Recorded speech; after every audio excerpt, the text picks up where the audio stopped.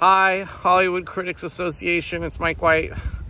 I'm coming to you from Honolulu, Hawaii.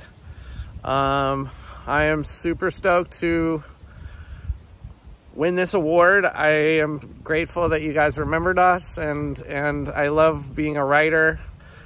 I love writing, and I'm appreciative to HBO to let me go write this, and maybe with awards like this, I'll be able to keep writing this show, which is why I'm here. I'm in Hawaii because I have to finish this show by the time October comes around, so it's a pretty brutal schedule. So I can't be there with you guys. I wish I could be,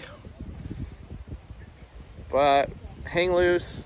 And thank you, HCA. Really, this is so cool. So I'm very grateful. Thank you. What? Oh my gosh!